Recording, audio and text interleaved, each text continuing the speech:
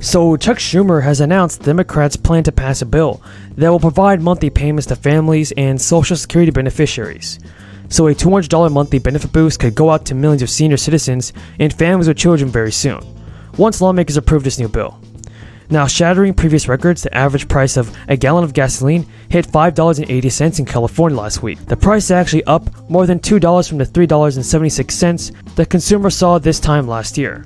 And I know many of you are wondering what this bill includes. Well, Governor Gavin Newsom told reporters this week the package is also focused on reporting and protecting people from volatile gas prices and advancing clean transportation, providing 3 months of free public transportation, fast-tracking electric vehicle incentives and charging stations, and new funding for local biking and walking projects. The majority of the $11 billion relief package, around $9 billion, has been allocated for the sending of a $400 direct cash payment for each vehicle a household owns. There is a 2-vehicle limit, and residents should be aware that the bill caps the number of times this benefit can be claimed at 2. Each year, drivers in California spend about $300 in state excise taxes for gas and diesel, and the direct payment aims to offset the cost. The bill allocates funding to pause the inflationary adjustment to gas and diesel tax rates, and these rates are tied to the price. If the rate sits at 5% and prices increase, then the cost for consumers is larger, and this is what the state is trying to avoid. To avoid the exclusion of seniors who receive Social Security, Ssdi, and low income, Newsom's proposal would send the rebate to all who have a vehicle registered with the California Department of Motor Vehicles. To encourage ridership of public transit systems, the bill also includes $750 million in incentive grants to transit and rail agencies to provide free transit for Californians for 3 months. Each day in the state, millions use public transit systems, and by making these systems free, the Governor Gavin Newsom hopes that this will make and encourage riders to continue using a bus, train, or light rail. So with the arrival of a new month comes a new payment for each and everybody in the Social Security program. Each month, the Social Security Administration issues millions of payments to beneficiaries of the program, including retired Americans and Ssdi recipients. The Ssdi increases monthly Ssdi payments to match inflation to avoid the negative impact on beneficiaries when inflation rates are high. The equalization process is known as the cost of living adjustment. In 2022, the COLA increase was 5.9%, which translates into average monthly payments of around $1,700 for individuals and up to $2,700 for couples. I want to thank all the folks working so hard here in the Washington Hilton to make this conference possible. Thank you all very much. And you want to know how seriously I take the role you play on the front lines in this country? Just look at who I asked to come with you. You said you wanted to know what's going on. I sent you the whole damn administration. The cost of living adjustment climbed to 5.9% beginning this year, impacting 64 million claimants. Last month, an extra $200 was made available for Ssdi claimants that received at least $3,300 per month in 2021. The maximum benefit for someone who retired at age 70 in 2021 was around $3,895.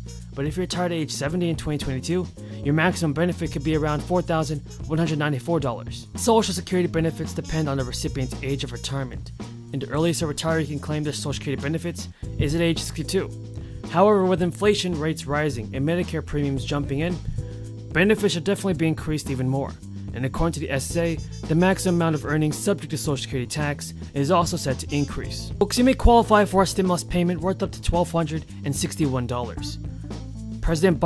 Joe Biden, President Biden's wife, said during her speech today that the Biden administration's priority of providing 2 years of tuition-free college won't be wrapped into any spending bill that the Democrats are trying to pass. The First Lady said in remarks that 1 year ago I told us that Joe Biden was going to fight for community colleges, but Joe has also had to make compromises. Congress hasn't passed the Build Back Better Act yet, the Build Back Better agenda yet.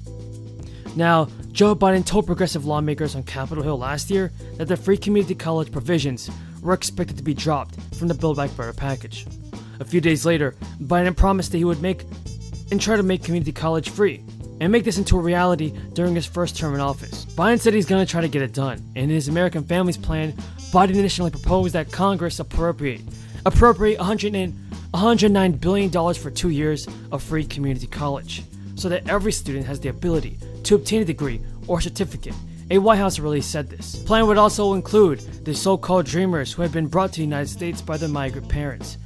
Now, as for the Build Back Better legislation, negotiations among Democrats were stalled late last year after Joe Manchin publicly declared his opposition to the bill. Now a new cost of living adjustment may give a payment boost to Americans and their SSI and other Social Security benefits. The cost of living adjustment, or COLA, comes from a measurement of consumer inflation. Companies to drive prices higher and higher. So it's not just the reality of income and wealth inequality, corporate profits.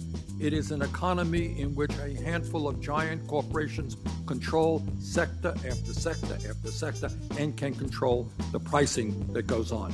In terms of agriculture, just 4 firms in America control 85% of the corn seed market, 82% of the beef packing market, 76% of the soybean seed market, 66% of the pork processing market, and 54% of the poultry processing market. All right, that's agriculture, that's food. In terms of transportation, 4 large companies control 67% of our airlines and 83% of our railways, while just 3 companies control 80% of cargo shipping. In terms of healthcare, over the past 20 years, there's been approximately 1,600 hospital mergers, while 90% of metropolitan hospital markets are considered highly concentrated. And maybe most important, and we had a hearing on this, and we're going to come back to this issue over and over again, in terms of our entire economy, and I want everybody to hear this, we should all understand that just 3 Wall Street firms, 3, 1, 2, 3, BlackRock, State Street, and Vanguard, control $22 trillion in assets, which is roughly the equivalent of the entire gross domestic product of the United States of America. 3 companies. And when you have that kind of power, you are impacting hundreds and hundreds of corporations where you are a major stockholder and the lives of millions and millions of workers. If we are serious about combating inflation and lowering prices, we must aggressively use the antitrust laws that are on the books and introduce new ones as necessary to break up behemoth corporations and increase competition. Now, is corporate greed the only reason for inflation? The answer is obviously not. The severe supply chain crisis and the microchip shortage are also contributing to higher consumer prices. But let me remind my colleagues that over the last 30 years, as a result of our disastrous, unfettered free trade policies, corporate America has shut down many thousands of factories and shipped millions of good-paying American jobs to low-wage countries. Maybe, just maybe,